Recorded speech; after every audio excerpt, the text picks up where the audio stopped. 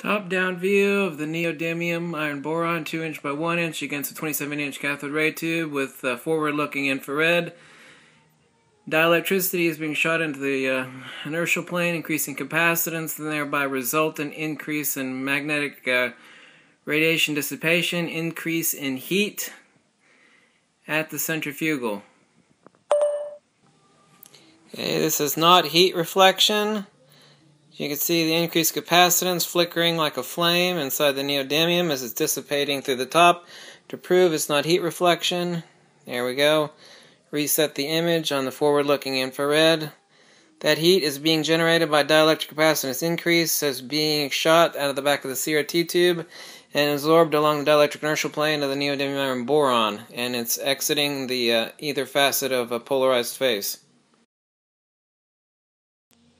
Top-down view of the 2" by 1" thick N48 Gauss neodymium against 27" CRT tube using forward-looking infrared.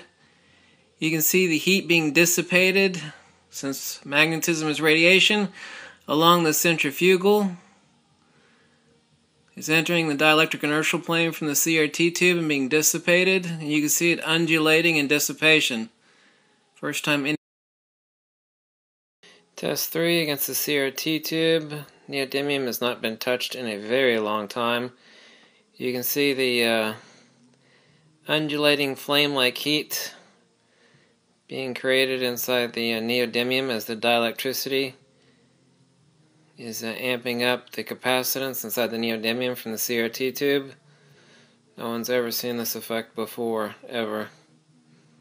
This is forward-looking infrared view on a 27" CRT cathode ray.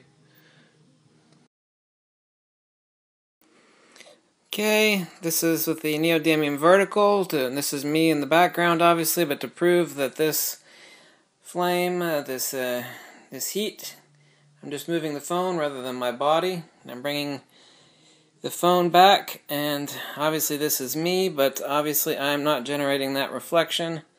Watch me reset it, and then I'll move out of the way, but keep the camera in line with where the heat is being generated in the neodymium.